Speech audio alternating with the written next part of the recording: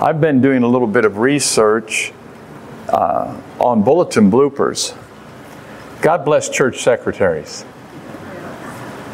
They have very often an unthankful job, but often church secretaries don't check for typos sometimes before they print things in a bulletin. It ends up being pretty hilarious. Here's one. Ladies, don't forget the rummage sale. It's a good chance to get rid of those things not worth keeping around the house. Bring your husbands. Somebody should have said, we need to switch the wording on that. Here's one more. Low esteem support group will meet Thursday, 7 p.m. Please use the back door. All right. Today we're going to take up where we left off last week in our subject, what the Bible has to say about angels. We covered quite a bit of ground last week, and we're going to cover hopefully a lot of ground today as well.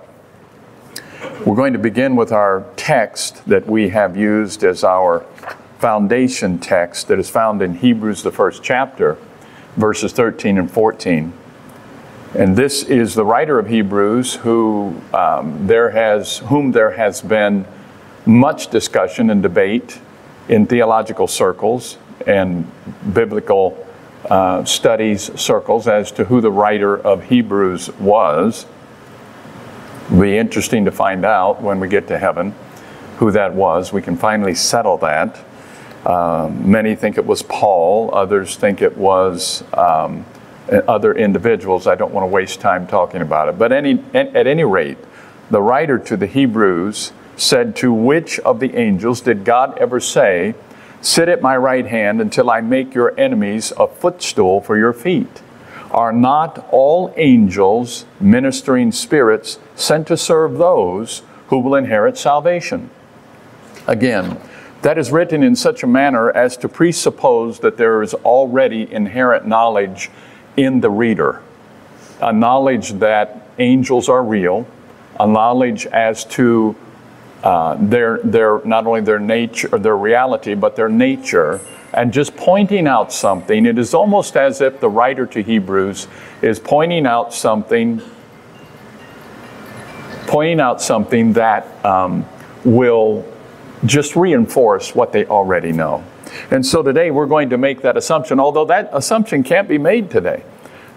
Many people don't believe in angels. In fact, the enlightened group, those that intellectually enlightened and the elites, would laugh at such a notion. But I do believe that in these last days, things are becoming so apparent that the veil between this world and the next world, the veil between those realities is thinning. And so even individuals who may not have prior to believed in supernatural are having to reconsider because it's almost becoming irrefutable. And so today we're going to jump right into this. We left off at the fact that the Bible tells us that angels are personal. Now what does that mean? It means that they are individual beings. They're not to be understood merely as impersonal forces. They're not robotic. They're not some type of a being that God just orders to say a certain thing, act a certain way, deliver a message. Again, I think perhaps the best way to say that is they're not AI, they're not robotic, they are actual individual beings. Now, how do we know this? How can we reinforce this? Anytime we say something, we need to make sure that we have biblical grounds for that statement. Well, one of the ways that we know that they're personal beings is they have personal names. We find incidences in the Bible where angels have given their names, as you and I. There is something, isn't it something that we just take for granted that it is normal for us to name a human being that comes into the world? We just take that for granted. They need a name. Same must apply to angels. Because we find in the scriptures, in Daniel the 8th chapter, 16, 8 and 9, chapters 8 and 9, and then Luke 1:26, we find references to primarily the predominant names that we see are Gabriel and Michael. Daniel, the 12th chapter, verse 1, the great prince who protects his people.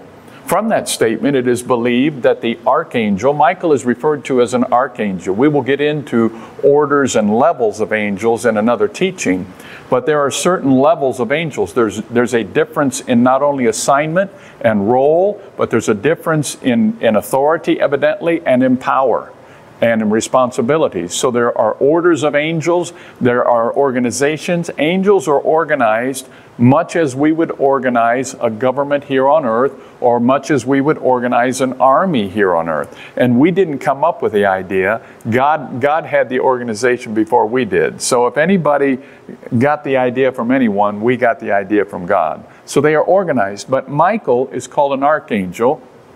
Our understanding from the scriptures is that this is one of the highest, if not the highest order of angel. He would be considered perhaps a 5-star general. And Michael is the protector of Israel. We find that mentioned in Revelation, in Daniel, 12:1. Michael is the great prince referred to by the other angel that came to speak to Daniel. So the other angel that addressed Daniel said that Michael, and then again he makes a statement as if this is something accepted, the great prince who protects your people. Just a matter of fact. Michael's the great prince who protects your people, the people of Israel. And in Jude 9 it refers to the archangel Michael. So we have a couple of names of angels. And so they have personal names. They are personal. They are individual beings. They have intelligence. The Bible tells us, gives a great example of this in Daniel, the 11th chapter and the 12th chapter. Sometime if you have time, I'm always incredibly impressed with the knowledge of the angel in Daniel 11 and 12. He begins to speak extemporaneously and explain to Daniel in great detail what is going to happen over the span of hundreds and hundreds of years. So this is an exhibition of great intelligence. Angels, to a certain degree, are aware of what's going to come. They are aware of God's plan. And it is incredible. As you read it, there is such detail. Then this will happen, and then there'll be a coup, and they will take over, and then this person will be put in place. He will reign for this many years, and then he will die, and then this person. It goes on and on and on. So angels have intelligence. Now that doesn't necessarily mean they're individual beings. They have knowledge, but they also can carry on conversation.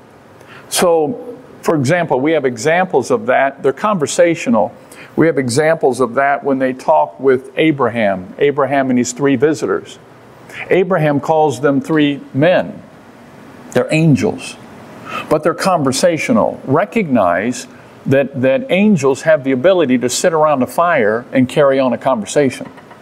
They're not pre-programmed. They can respond. They interact. And so they're conversational. Gabriel spoke at length with Daniel, with Zechariah, and with Mary. Gabriel spoke as an individual being, just like you and I would speak, but with far greater knowledge and intelligence, back and forth to converse. So that's an indication that they are personal. And then there is also the inference that they are continuing to learn. Of course, they don't know everything. Only God knows everything. And so they're continuing to gain knowledge, and they have a desire to learn. And this is found in Ephesians, the 3rd chapter, verses 9 and 10, where the writer, Paul, says to the Ephesians, through the church, the manifold wisdom of God might now, interesting, not hitherto, not in the past. Paul says that now, in the present time, that wisdom is being made known to the rulers and authorities in heavenly places. That's a reference to the organizational and the order of angelic beings. And so Paul is saying that there is still a lesson going on. And in another place it says, we talked about the fact that the angels have a desire to look into these things of salvation. So they're inquisitive. They're individual beings. They can carry on conversation. They have knowledge and intelligence. They're conversational, like I said, and they're inquisitive, and evidently they're still learning. So they are a different order of creation than we are, but they are individual. The Bible tells us that they have emotions. They experience emotions. And this is expressed in Job and in Luke and the book of Revelation, Old and New Testament alike. One of the emotions that is predominant that they express and is even specifically mentioned is it says they rejoiced, the angels rejoiced to see God laying the foundation of the earth. Interesting. And it says in Luke 15:10, one of the most famous verses that many of us have heard, is they rejoice. I tell you, there is joy in the presence of the angels of God over one sinner who repents. So they feel joy. They have emotions.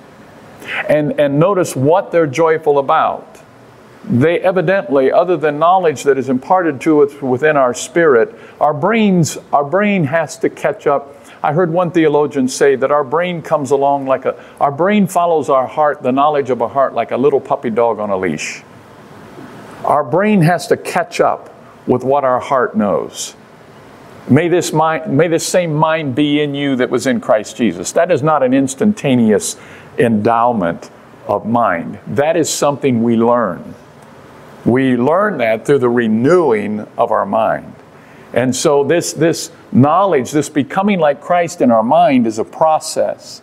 But our heart knows some things, and evidently angels have a greater understanding, I would assume, than we do over what is really transpiring. Why wouldn't they? They saw Jesus crucified. They knew what was going on behind the scenes when he was dead. They saw him raised from the dead. They saw everything. They saw behind the scenes where even the disciples only saw what was apparent here on earth unless God opened their eyes, right? But the angels saw everything that was going on. They saw the magnitude of the battle. They saw what Jesus really went through to redeem mankind. They know. And so when one sinner repents, they say, victory. Another victory for Jesus. Another victory for the kingdom. Another person that has received. So they rejoice. They feel joy. It says that they will rejoice at the marriage supper of the Lamb when that takes place. It's interesting that they will not be seated with the Lord. Only the redeemed. It's an incredible privilege. What you and I have received, the position that God has given us, is incredible.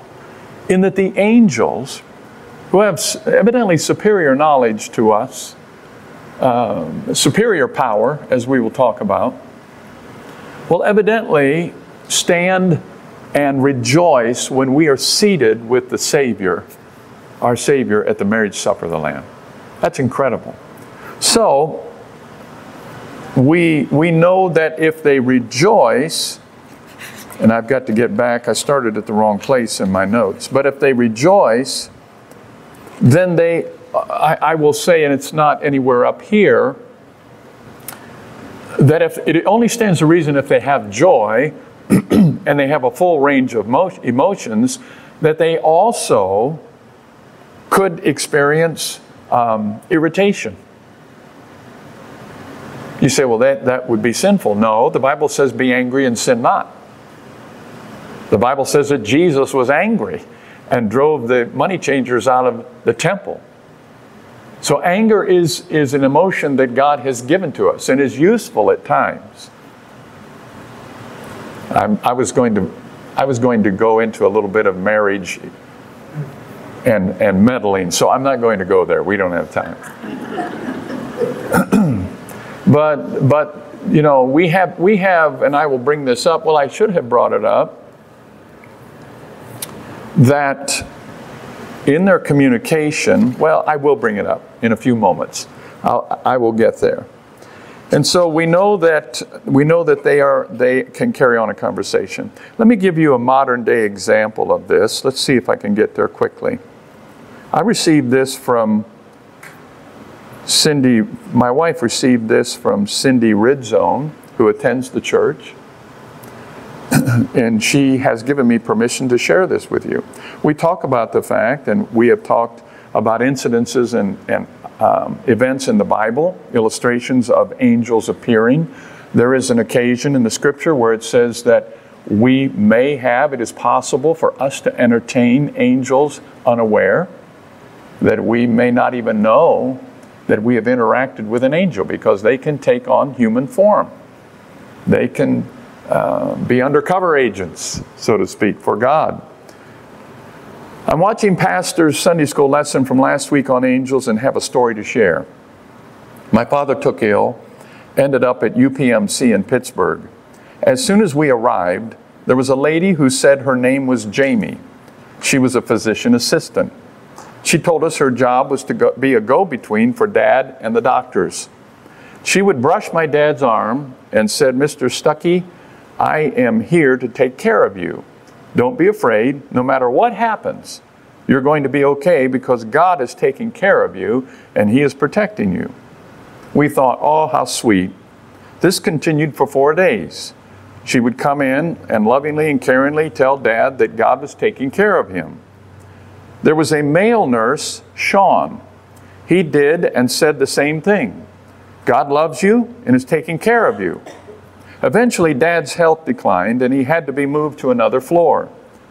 When we got the news he was terminal, my sister and I went back to the previous floor to thank Jamie and Sean for their kindness and love.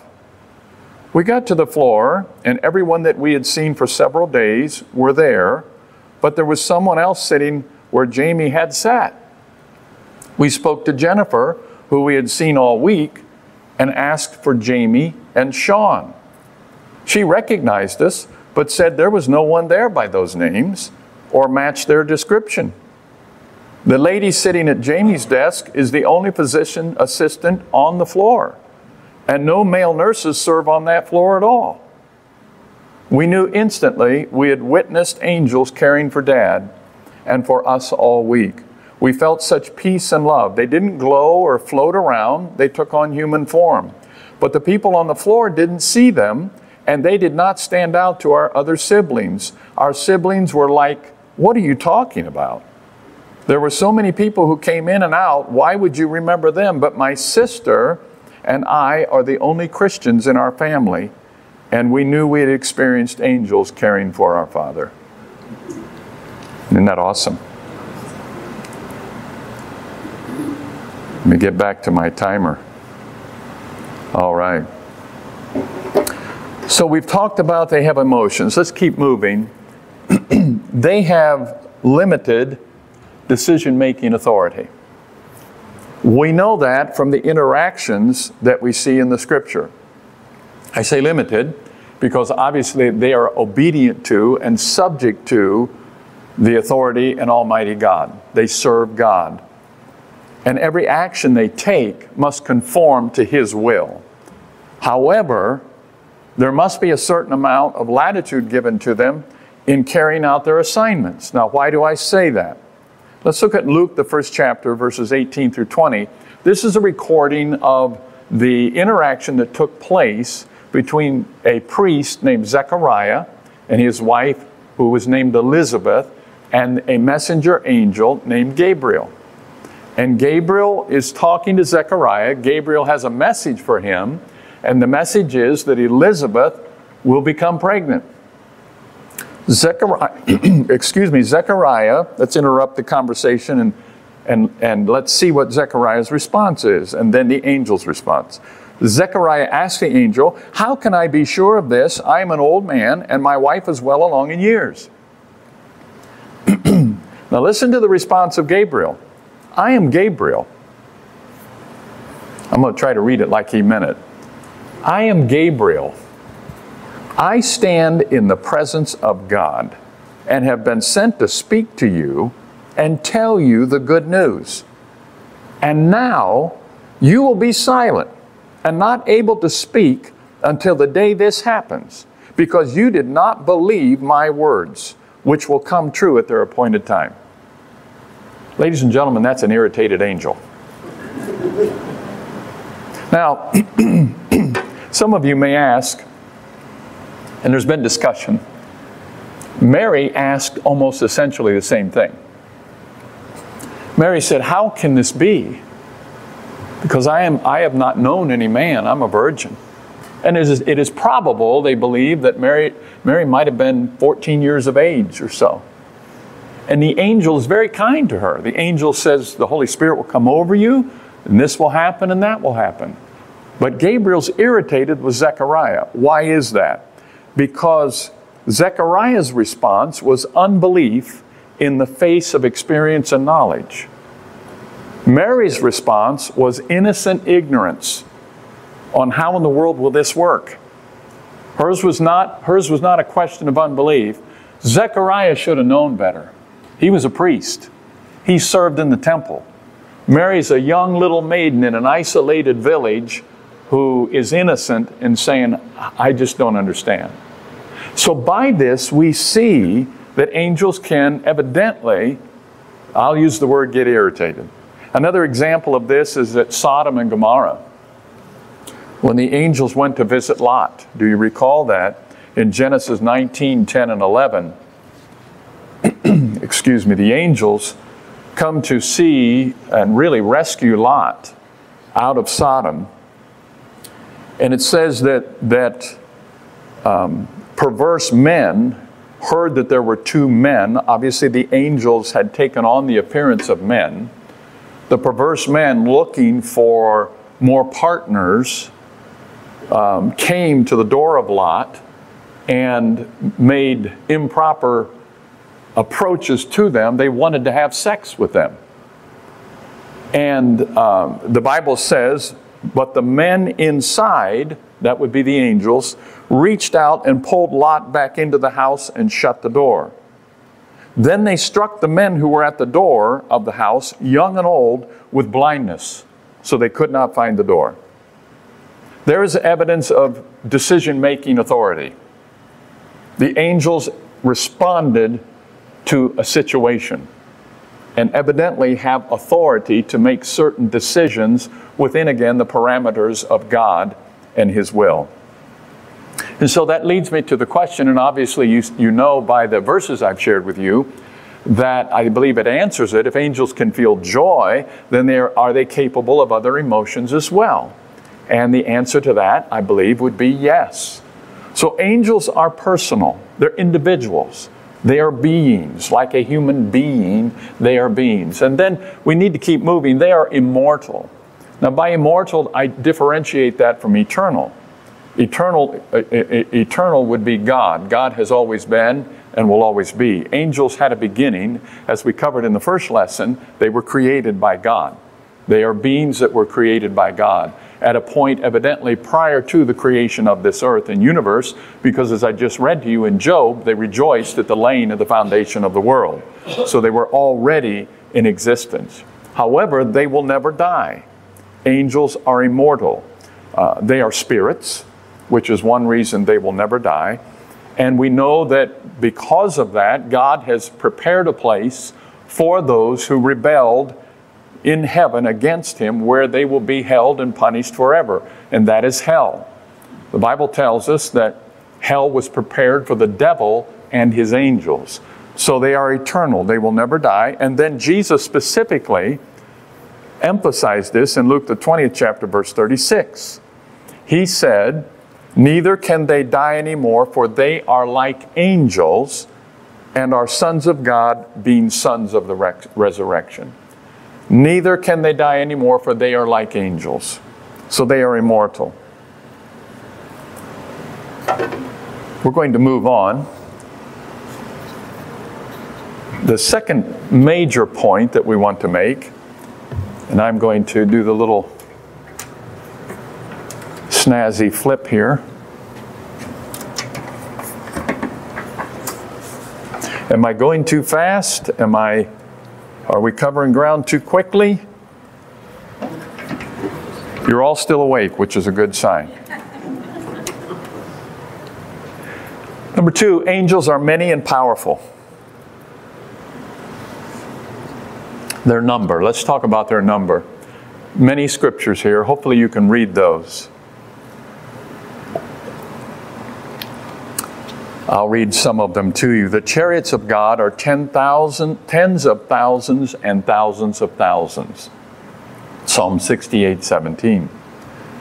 And then a very interesting passage in Daniel, the 7th chapter. The book of Daniel, in case you haven't caught this, I've referred to the book of Daniel many times. Daniel is particularly insightful to the activity in the spirit realm. We receive a lot of information in the book of Daniel. And Daniel is talking about the entity that is on the throne. And he refers to God as the Ancient of Days. I like that. The Ancient of Days. And it says, thousands upon thousands attended him. 10,000 times 10,000 stood before him. Now, this word, thousands upon thousands, there's a word that will be used in Hebrews, the 12th chapter, verse 2. In Hebrews, where the book from which we draw our foundation verse, it speaks about the heavenly Jerusalem and to myriads of angels. Hebrews 12:2. It speaks of myriads of angels. The word myriads is an unfathomable number. Myriad equals, in Greek, unfathomable number. So, and in Revelation 5:11, it continues the theme as to huge amounts of holy angels.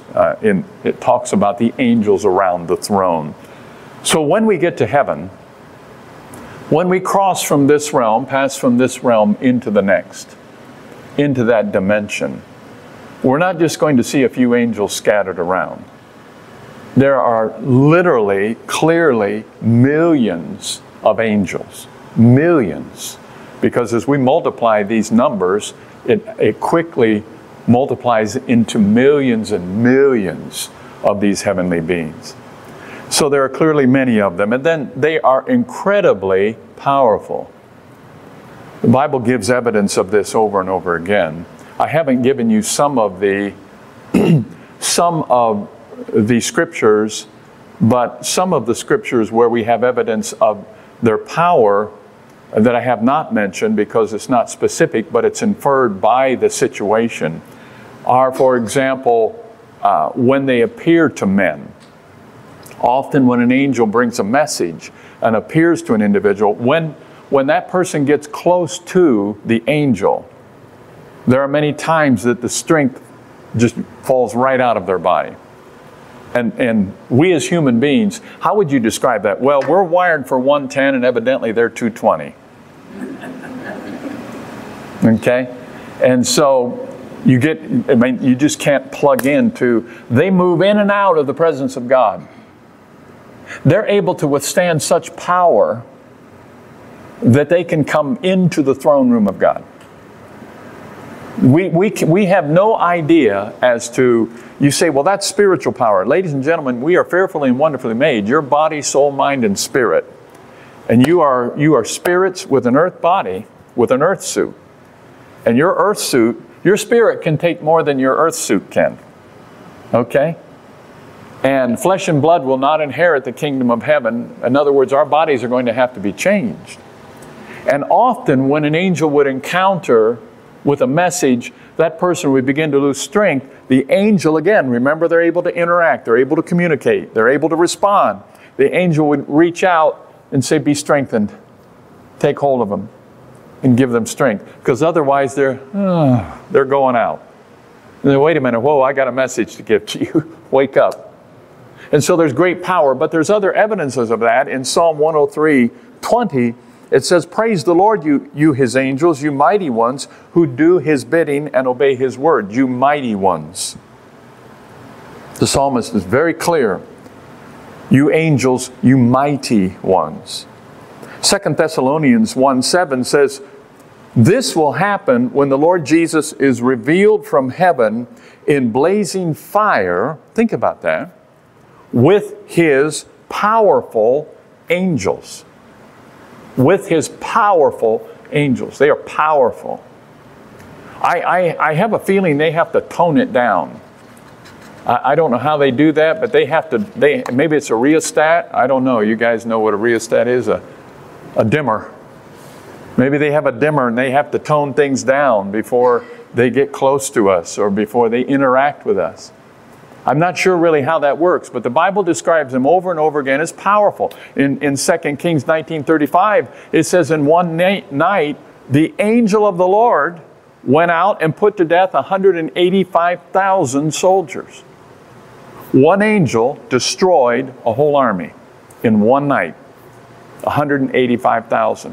When the people got up the next morning, there were all the dead bodies, exclamation mark. 2 Kings 19:35. That was one angel. There's millions of them. God is not short of power. If you're a little concerned about how this thing with the devil and God's going to work out, that's one thing you can check off your list. Okay? God is all power. They have power. God is all power. God created them. And in fact, this is not a battle between God and the devil. There never has been a battle between God and the devil. Did you know that? The devil is no match for God. Jesus said, I beheld Satan fall like lightning. Did you ever see a strike of lightning? From heaven. It was that's how much battle there was. The battle is between you, me, the children of God, the church of Jesus Christ, and the devil. The battle isn't between God and the devil. It's between us. For we wrestle not against flesh and blood, but against principalities and powers and wickedness in high places. We're the one that's battling, not God. And that's why God has given us the armor. That's why God has given us all the tools, all the weapons we need, so that we can win the battle. It would be wonderful to go into that a little bit if we could, but in this, God wants us to win, and God wants us to learn our place, because you are created in the image of God.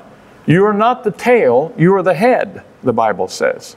And the Bible says that He will crush Satan under your feet, Romans.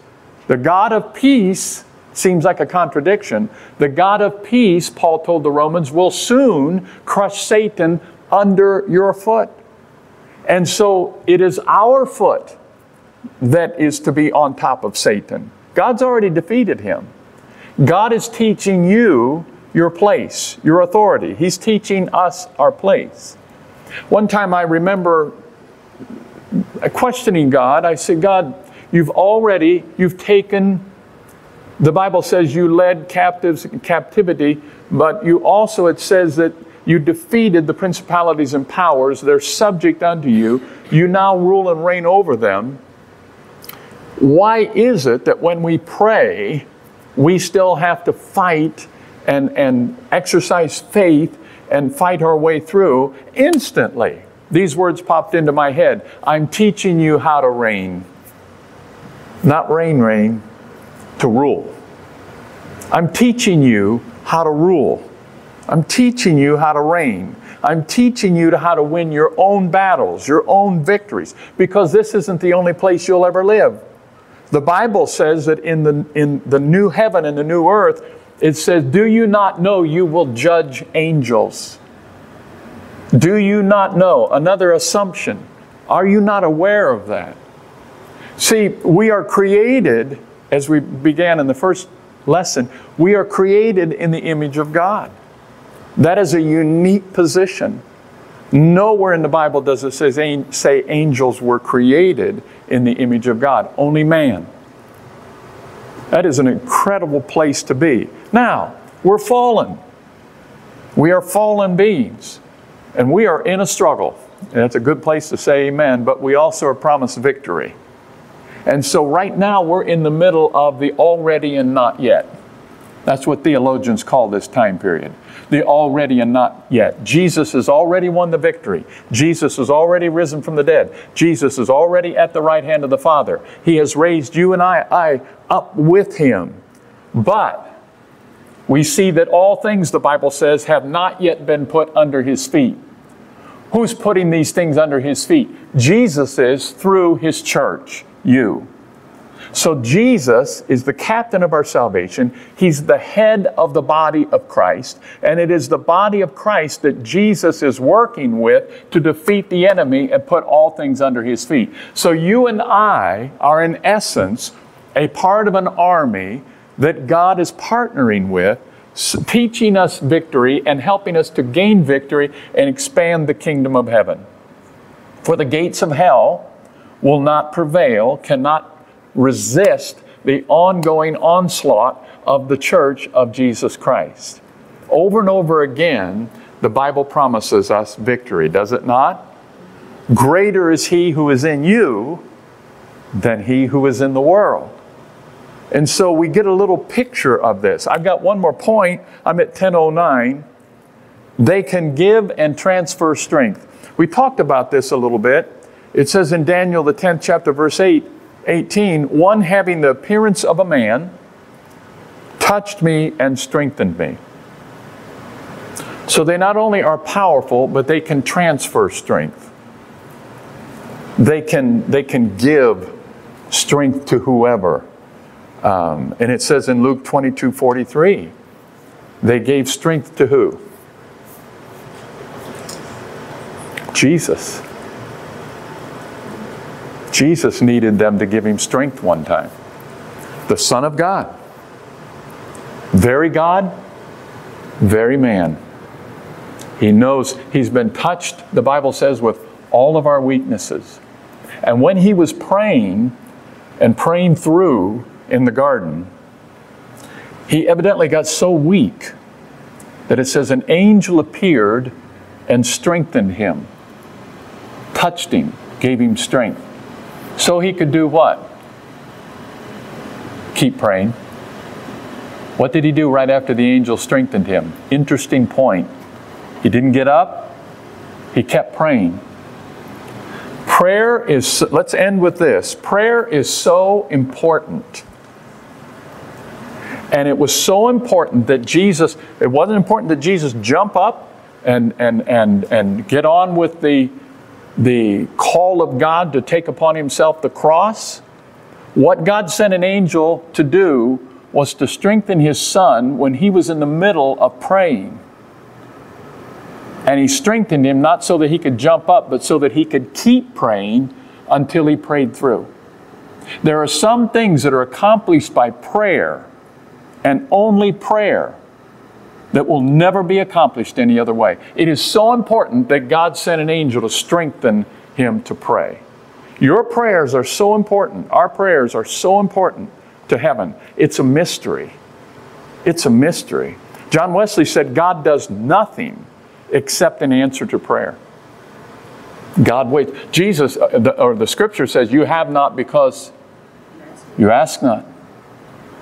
There's something, if we knew, there's the old saying by the individual who said that hell trembles at the sight of the weakest saint on their knees. Prayer is powerful. And if Jesus had to pray through, then how much more do we have to continue until we have assurance of victory? If you get up from prayer feeling just as defeated as you did when you started to pray, you didn't pray through. You need to pray through until you get up off of your knees feeling different and changed, and walking and saying, all right, circumstances are the same, but I've got victory. God's going to help me. Amen? All right. I went from teaching to preaching. Real quick, on that number where you have Psalm 68:10, that doesn't reference anything about angels. I'm sorry? where you have that numbers and it says Psalm 68:10, Yes. that doesn't reference anything to angels. Okay, I'll have to look into that. Because right now I've got to go get changed to baptize people. It just says your congregation dwells in it, you will provide from your goodness for the time. Oh, is that the wrong number? Yeah. It'll say there's nothing in 68:10 to reference that. Okay, let me look real quickly. We'll get that corrected.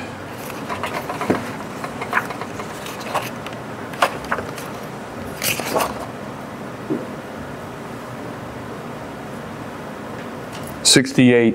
Yeah.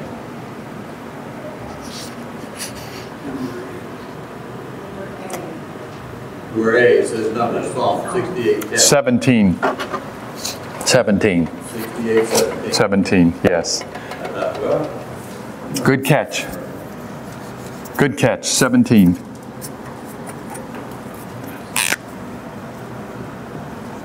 I must have been punch drunk when I came in late last night to write those down. All right, ladies and gentlemen. that's it. That is right. Thank you. Keep me on track.